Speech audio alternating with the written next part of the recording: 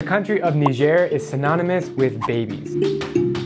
Let me explain. By the year 2050, this West African country's population is going to triple from 21 million to 63 million people. So what exactly does this mean? On one hand, it might boost Niger's economy with more smart brains and innovations.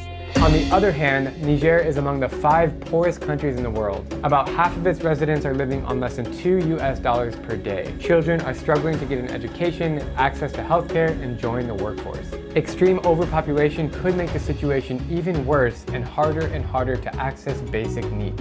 These issues are not simple enough to cover in a 60-second video, but I hope that it made some kind of impact on you and told you about a place in the world that you probably never heard about.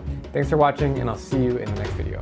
Make sure to subscribe to my YouTube channel for more epic stories and hit up my podcast. Thanks, bye!